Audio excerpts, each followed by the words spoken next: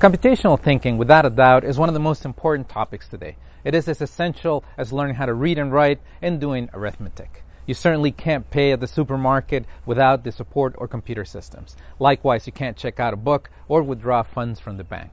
This is one of the core building blocks of today's society. Now, unfortunately, the demographics in the U.S. are pretty bad.